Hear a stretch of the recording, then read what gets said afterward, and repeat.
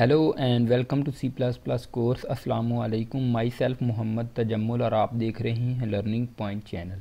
ये हमारा C++ course series का 73rd लेक्चर है और इस लेक्चर के अंदर हम इस क्वेश्चन को सॉल्व करेंगे जो कि आपके सामने राइट किया हुआ है। बेसिकली क्वेश्चन को लिखने का मोटिव ये होता है कि आपको समझ आ जाए कि एग्ज़ाम में क्वेश्चन हमारा किस तरह आ सकता है। चलें देखते हैं जी इस प्रोग्राम में क्या कहा गया है।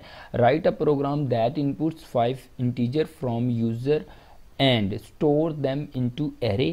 It then display all value using loop. Means that इसमें हमने क्या करना है, यूज़र से 5 वैल्यू गेट करनी है और उनको डिस्प्ले करवाना है। लेकिन इसमें एक कंडीशन बताई गई है कि हमने लूप को यूज़ करना है, क्योंकि हमने सिंपल तो देख लिया कि किस तरह हम एरे के अंदर वैल्यू को इन करते हैं।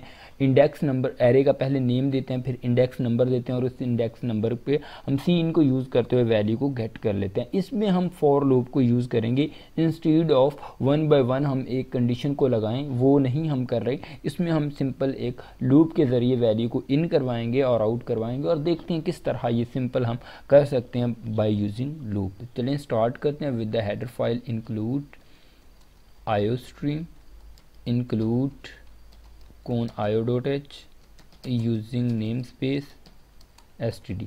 उसके बाद हमारा मेन फंक्शन स्टार्ट होता है इंट मेन और उसके बाद हम क्या करते हैं, यहाँ पे ब्रैकेट्स लगाते हैं मेन फंक्शन की।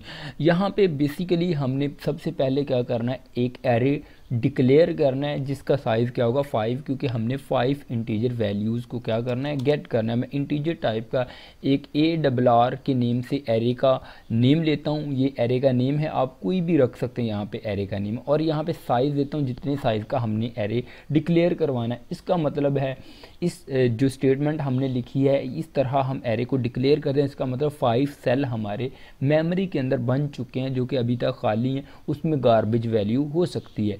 बेसिकली हमने सिंपल देखा था कि हम वैल्यू असाइन किस तरह करते हैं, ARR यानी कि एरे का नेम और उसके बाद इंडेक्स नंबर और इक्वल की साइन लगा के हम वैल्यू दे सकते हैं। और या अगर हम रन टाइम पे लेना चाह रहे हैं तो हम सी इन लिखते थे और उसके बाद हम क्या करते थे, सिंपल एरे का नेम देते थे और यहाँ पे इंडेक्स नंबर देते थे। हम रन टाइम पे भी 1 बाय 1 ले सकते हैं। ये तो एक प्रोसेस था कि हमारे पास अगर लिमिटेड एरे तो हम ऐसे भी कर सकते हैं, लेकिन ये एक बेस्ट अप्रोच नहीं है। हमारे पास जब एरे लूप है, एक अच्छा लूप है, तो हम उसके ज़रिए इसको क्या करेंगे, यूज़ करेंगे। मैं यहाँ पे यूज़ कर रहा हूँ फॉर लूप को, तो फॉर लूप के ज़रिए किस तरह हम वैल्यूज़ को गेट करते हैं ये देखते हैं। मैं यहाँ पे यूज़ करता हूँ फॉर और इसके अंदर मैं एक वेरिएबल लेता हूँ int I is equal to 0, क्योंकि हमारा लूप कहाँ से स्टार्ट होता है, 0 से स्टार्ट होता है। हमने यहाँ पे 0 को यूज़ करना है, ठीक है। इसलिए मैं यहाँ पे क्या लिखने जा रहा हूँ, 0 लिखने जा रहा हूँ। आपने भी एरे की केस में आपने 0 से स्टार्ट करना है। उसके बाद जब तक हमारा आई लेस देन और इक्वल रहेगा, हमारा साइज़ कितना है 5 है, तो 0 से लेके हम कहाँ तक जाएंगे, 4 तक जाएंगे। अगर आप इक्वल नहीं लिखते तो इस जगह पे आप 5 लिख दें। जब तक हमारा आई लेस देन रहेगा 5 से, मींस दैट 4 तक जब हमारी कंडीशन जाएगी तो ट्रू रहेगी। जैसे ही हम आई के अंदर 5 आएगा हमारी कंडीशन फॉल्स हो जाएगी, मींस दैट इस लूप को हमने 5 टाइम चलाना है, ठीक है। तो ऐसी कंडीशन हमने सेट की कि 5 टाइम ये हमारी कंडीशन ट्रू हो पाए। तो आई के अंदर हम क्या करेंगे, इस जगह पे प्लस प्लस करेंगे, ठीक है जी। उसके बाद सिंपल हमने क्या करना है, यहाँ पे सी इन लिखना है। यहाँ पे एक मैसेज भी आप साथ में दे सकते हैं, इंटर वैल्यू। यहाँ पे एक मैसेज भी हम साथ में दे देते हैं, इंटर वैल्यू। और सिंपल यहाँ पे हम सी इन करते हैं। सी इन हम किस तरह करेंगे, सबसे पहले तो हमने एरे का नेम लेना है और उसके अंदर जो पैरामीटर पास करना है वो क्या पास करना है, मींस दैट हम इस जगह पे 1 बाय 1 0 से लेके हमने 4 तक जाना है। तो हम किस बेस पे चलें कि 0 से लेके हम 4 तक जा सके। हम मैनुअली तो नहीं देंगे, हम यहाँ पे आई को यूज़ करेंगे, क्योंकि पहली दफ़ा आई के अंदर क्या पड़ा होगा, 0 पड़ा होगा। आई के अंदर इंक्रीमेंट होगा, दूसरी दफ़ा तो 1 हो जाएगा। जगह पे वैल्यू 1 बाय 1 अपडेट होती रहेगी, इसलिए हम आई को यूज़ करते हैं, क्योंकि आई के अंदर पहले 0 है और हमारा गुड लक है कि हमारा एरे भी 0 से स्टार्ट होता है। इसलिए हम पहली दफ़ा यहाँ पे आई रख रहे हैं। आई के अंदर 0 है तो एरे ऑफ 0 पे वैल्यू चली जाएगी। आपको पता है लूप के अंदर इंक्रीमेंट होगा तो आई के अंदर 1 आ जाएगा, तो 1 लेस देन है 5 की कंडीशन ट्रू है, फिर इंटर होंगे। फिर यहाँ पे एरे ऑफ आई का मतलब है फिर 1, यानी कि 1 इंडेक्स पे वैल्यू जाएगी। फिर हम चेक करेंगे आई के अंदर इंक्रीमेंट होगा, 2 आएगा, 2 लेस देन है 5 के, यस कंडीशन ट्रू है। तो हमारे पास एरे ऑफ 2 पे कोई भी वैल्यू हम इन करवाएंगे। इसी तरह इंक्रीमेंट होगा, यहाँ पे 3 आ जाएगा, क्योंकि इंक्रीमेंट होने से आई पे आई के अंदर 3 आएगा, 3 लेस देन है 5 की, कंडीशन ट्रू है। तो इसका मतलब है एरे ऑफ 3 के अंदर वैल्यू हम इंसर्ट करेंगे। सिमिलरली आई के अंदर इंक्रीमेंट होगा, 4 लेस देन है 5 के, क्योंकि इंक्रीमेंट होने से आई के अंदर 4 आ जाएगा, 4 लेस देन है 5 की, कंडीशन ट्रू है। इसका मतलब एरे ऑफ 4 पे वैल्यू आएगी। और लास्ट टाइम जब इंक्रीमेंट होगा आई प्लस प्लस होगा, आई के अंदर 5 आ जाएगा, 5 लेस देन नहीं होता 5 की, तो हम लूप से कहाँ चले जाएंगे, बाहर चले जाएंगे। मीन्स दैट ये लूप हमारा काम कर रहा है हमारे एरे के अंदर 5 वैल्यू को गेट करने के लिए, ये यूज़र से इंटर करवाने के लिए, जो कि यहाँ 5 इंटीजर फ्रॉम द यूज़र यहाँ तक, and store them into array. अब तक यहाँ तक हमारी 5 वैल्यू हमने यूज़र से गेट करी और स्टोर हो चुकी हैं एरे के अंदर।